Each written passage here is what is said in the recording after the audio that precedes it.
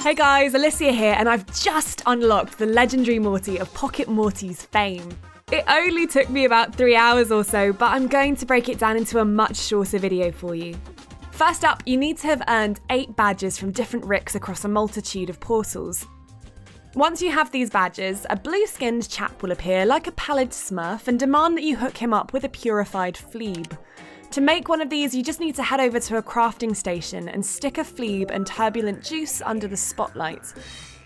Hit craft, then go back to the baseball bro smurf, and he'll reward you with a strange egg Morty. Step 2 will take you the longest. At the beginning, your egg Morty is just a lowly level 5, and you need to get it all the way up to a strapping level 20. Trouble is, it can't do any damage from enemies since its only move is Harden.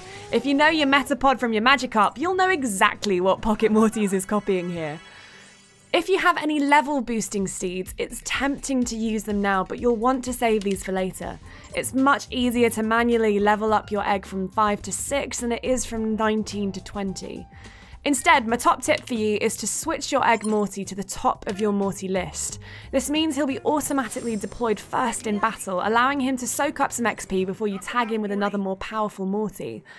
Lather, rinse, repeat this process with every enemy, tagging your egg in and out of battle until it's about level 14. At this point, you want to go pick a fight with a council member. They're the most powerful guys you'll battle against, and as such, they're going to yield the most XP. Make sure you've got a few, maybe 1 or 2 Meeseeks boxes in your inventory before you head into battle. These are super important because they're going to allow you to kill any Morty instantly, and when your egg Morty uses one, all the experience is soaked up by him alone. As you can see, that's pretty powerful.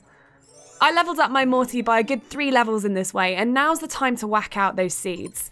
Mop up the last few levels with some stat boosting seeds, and once you hit level 20, you'll be the proud owner of a new legendary Morty. While his move list isn't that impressive at the beginning, his stats are, and his Mohawk certainly is. He's officially the most powerful Morty in the game, so hang on to him for tricky later battles and be sure to train him up. So, there you have it. That's our quick guide to getting the legendary Morty in Pocket Mortys. Let us know whether you think he's worth grinding for in the comment section below, and we'll see you guys next time.